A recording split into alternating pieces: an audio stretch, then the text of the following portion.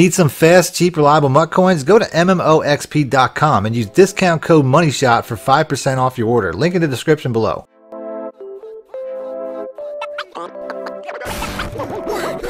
Welcome back, YouTubers and Madden fans. This is MADDENMONEYSHOT, sniffing out the Madden cheese as always. Got another tip video for you in gameplay. Today's video is going to be about how to make your blitzes better. I'm going to give you 5 cheats that will dramatically improve your success rate no matter what blitz you run. 5 things you can do that will get you way more sacks, as well as turnovers and interceptions as well. If you want to see more videos like this, let me know in the comment section as always, or hit the like button and I'll do that. Other than that, let's get right into the video. Now, the very first thing, I'm going to show you some defenses that I use quite a bit. You probably know the 3-4 bear cover 1 QB contain that I use quite a lot. That's going to be one of the bases of this defense. But on this particular play, I switch over to the cover 2 invert. Now, to make this still a pretty good pass rush, all you have to do is QB contain every play. Every single play, you want to make sure that you QB contain. You can see how these defensive ends will have outside leverage and they'll maintain that throughout the play. On this first play, my opponent tries to step up. You can see that my defensive end is essentially controlling the blocker at this point. Even though he's going to step up, it doesn't really matter. You're going to see how he breaks away from that and gets the sack on Russell Wilson, even though he might have got a yard. Maybe he got back to the line of scrimmage. Either way, still stops the play from something that could have been much worse. On the very next play, very different game. Once again, QB contains. You're going to see how if my opponent stays in the box, he's fine. But if he tries to roll out the second he does, he gets sacked. That's also something that's very good about QB contains. In my opinion, though, one of the best things about QB contains, aside from their ability to control the lineman, maintain the outside, and get pressure when the quarterback moves, is also QB contains. If they don't get blocked, if they don't get engaged, then they typically just scream right to the quarterback, as you're going to see on this very next play.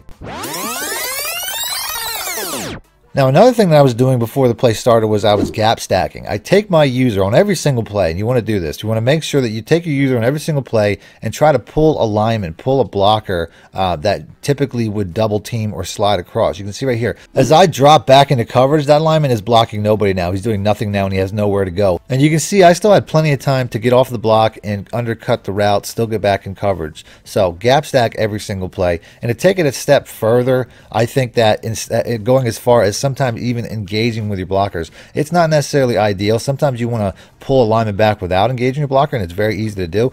But if you have to, I call it playing patty cake with him. Just press him and get right off, and you can see once again he has nowhere to block, nowhere to go. It makes that lineman useless. So that's something you definitely want to focus on and try to do. Always try to gap stack and engage a blocker before you drop back into coverage. Now, you can sometimes get caught. That's about the only downside of it. On the very next play here, we have once again a different game. I'm going to do the exact same trick. I'm going to go ahead. I'm going to try to gap stack and release. Sometimes you can get suctioned in if you don't have a very good player or you have a disadvantage. You can see I did right there. Let's go and let's rewind it though, because that'll bring me to my next point.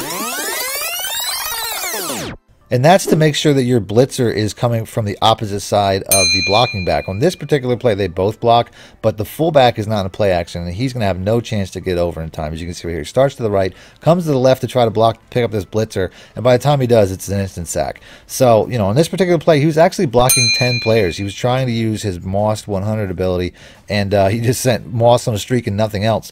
Here's another example from another gameplay. I'm going to do the exact same thing that I always do. I'm going to gap stack. Like I say, that's the most important thing to start off with. Got my QB contains. The running back is on the left side of the quarterback, and one of my blitzers is on the right side. Blitz coming off of both sides, but the blitz on the right side is going to make the play because the running back was on the left. That's something that you're always going to see. Now, the last tip is for mobile quarterbacks, and a lot of people don't know that if you hit the right click on the controller, which is also called the R3, you send the closest defender. This is very important thing to do. As you can see right here, my opponent, the second he starts to roll out, I can see that he's got about 20 to 30 yards of nothing but green grass between him and the nearest defender on my team. So hitting that right click button is probably one of the first things I want to do, so he doesn't just run for a first or pick up easy yards.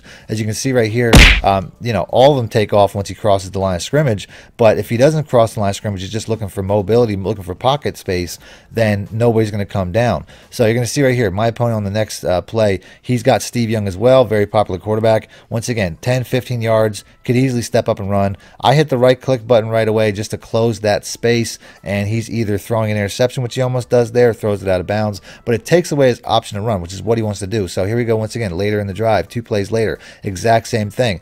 30 yards of distance. He's stepping up with Steve Young, so I'm going to hit that right click one more time just to take away that space. He buys a little time to throw it up, and then he just throws an interception because I took away one of the options of the things that he wants to do. And I put him in a situation where he either wants to take a sack, or a lot of times I'll get turnovers out of it. Here's another one. Once again, 20 yards down the field is my nearest defender. I have to immediately know that if I'm going to send this defender, that his zone will be open, and that's up to me to cover either that receiver or that area. So I send him, and you can see I pretty much take over that zone. Now you can see right here, he almost gets it. I'm a little bit late, but the end result is a stop. So that's it. That's the vid. If you guys want to see more plays like this, more videos like this, let me know in the comment section with the like button. I'll do that next. Other than that, thanks for watching. MADDENMONEYSHOT out. Need more help or just want to show your support? Then head over to my Patreon and join my team, where you can get exclusive content like ebooks and bonus plays, as well as early access to my vids and more. Link in the description below.